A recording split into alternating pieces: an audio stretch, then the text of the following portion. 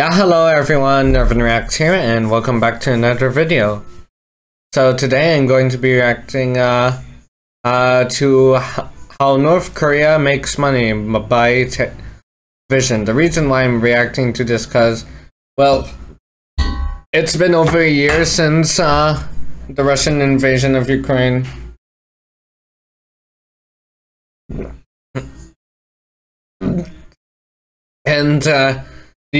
And since the EU and the US and many other countries have been imposing sanctions, etc., on Russia so as to bankrupt their economy, so they can't afford even more military equipment for the war. Yet only at around correct me if I'm wrong, only around like 2 or 3% of their economy has decreased. So yeah, even after all these sanctions, Russia is still making lots and lots of money. And so we're going to we're going to be reacting to a still communist / socialist country that has close ties with Russia and is supposedly selling missiles and ammunition to Russia, and that is North Korea.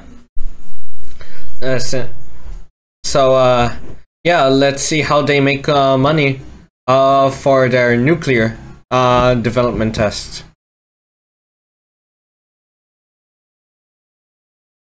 How does a bitterly impoverished, famine-ravaged country with little in the way of discernible industry afford a nuclear weapons program? How do its elites live in the lap of luxury despite ruthless international sanctions? The short answer is weaponized nerds. Here's the long answer. North Korea... Yep, if I remember correctly, how North Korea, since North Korea is so heavily sanctioned, they mostly make income from black market deals. And also cyber robbing, which is basically cyber attacks in order to steal money. But not only that, I hear they also have North Korean restaurants in many countries such as China, Vietnam, etc. They also have North Korean. Well, not technically owned, but they get a good... Like, for example, in Cambodia, there's this museum that's been built by North Koreans. Many of the artworks in that museum as well are also made by North Korea, and they made a contract saying that for the first 10 years, North Korea will gain all the profit, and after those 10 years are done, and the profits will be split 50-50. So yeah, even with all those sanctions, they're still making lots of money. Is a pariah state, the most isolated nation on Earth. Its leaders' stubborn insistence on self-reliance means ordinary people can't easily import useful goods from the outside world, like fuel or fertilizer. The country does export negligible quantities of coal and shellfish, but overall, it's fair to say the broad economic tax base underpinning all other modern nation-states simply doesn't exist here. So how does North Korea make money? Historically, it's turned to crime. In the 80s and 90s, this nefarious... Yep, that's what they said. Nefariousness typically extended only as far as small-time organized crime hustles. Think smuggling cigarettes, amphetamines, or the body parts of endangered species. One of the more lucrative old-school scams, however, was a wildly successful state-sponsored trade in counterfeit $100 bills. This counterfeit money wheeze, which ran for decades and netted the North Korean regime around $15 million a year, was mercilessly stamped out by the US government in the early years of the 21st century, which prompted the outlaw state to get creative. How? North Korea then turned to hacking. Remember the Sony Pictures hack back in 2014? Sony Pictures... Yep, when they released this movie, they must have been... Kim Jong-un must have been so pissed when he saw this. Yeah, that's when Sony was cyber-attacked. Released a Seth Rogen movie called The Interview, which brutally mocked the North Korean regime and especially its dear leader, Kim Jong-un. Outraged, Pyongyang condemned Sony's comedy flick as a wanton act of terror and responded by hacking the Hollywood giant's computer systems. This major hack led to the embarrassing release of sensitive internal emails, including one calling Angelina Jolie a minimally talented spoilt brat and the script for a forthcoming Bond movie. That hack, however, was merely the shiny showbiz tip of a colossal cybercrime iceberg. The real work being carried out by North Korean hackers was, and is, targeting banks. According to a 2019 United Nations report, North Korean hackers have so far raised some $2 billion in just a decade of state-sponsored online malfeasance. That was 2 years ago, by the way, so the real figure is almost certainly more than $2 billion. Exploiting weaknesses in the banking systems of nations like the Philippines and Bangladesh, but also more advanced economies like Japan, isn't straightforward. But North Korea has a long-term strategy. The regime seeks out and recruits the brightest young children from its otherwise threadbare schooling system. These Yep, despite everything bad about North Korea, they have a pretty good education system. In Pyongyang.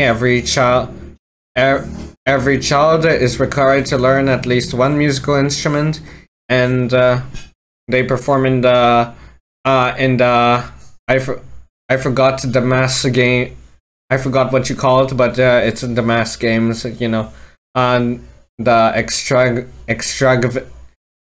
extravagant display of art, dance, etc., etc.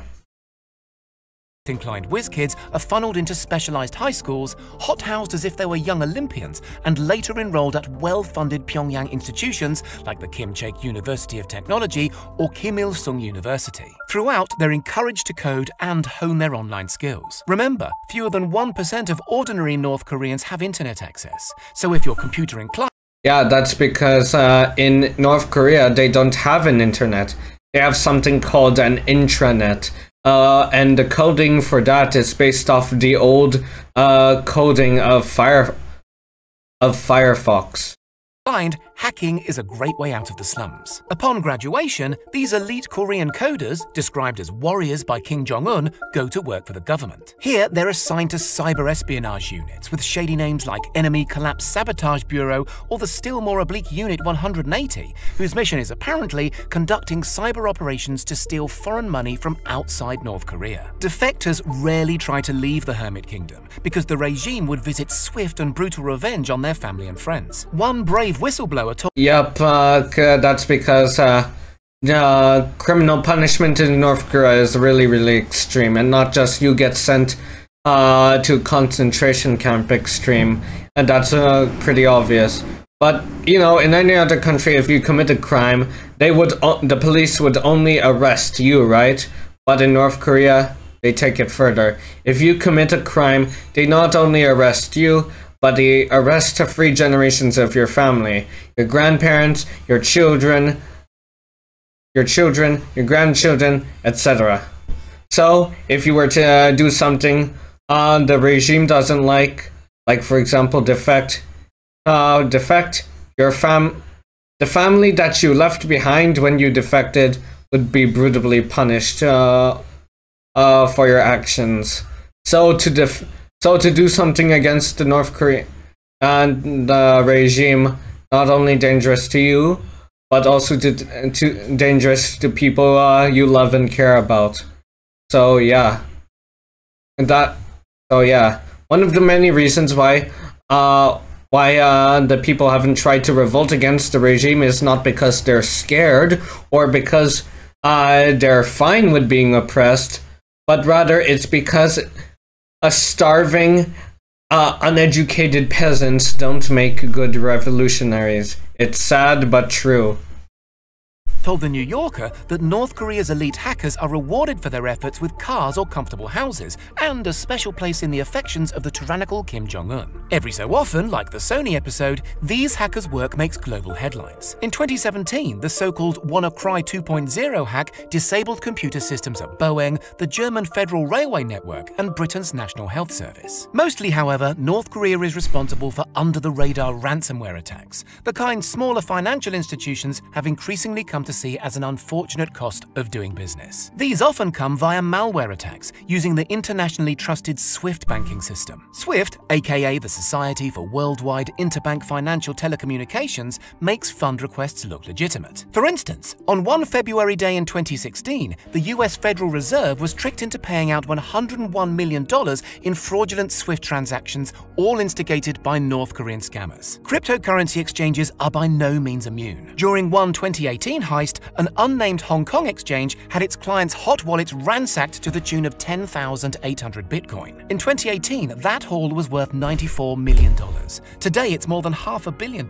Can they be stopped? Much of the hacking, analysts agree, is carried out by North Korean coders situated outside of the country's borders. VPNs, of course, complicate this picture, but it is known that young Korean coders are encouraged to spend time abroad, at least elsewhere in Southeast Asia, learning firsthand how other countries' systems and fail-safes operate. Neighboring China and also Russia are broadly despite everything the media, especially the West, says about North Korea, saying its citizens can't leave the country, they're prisoners.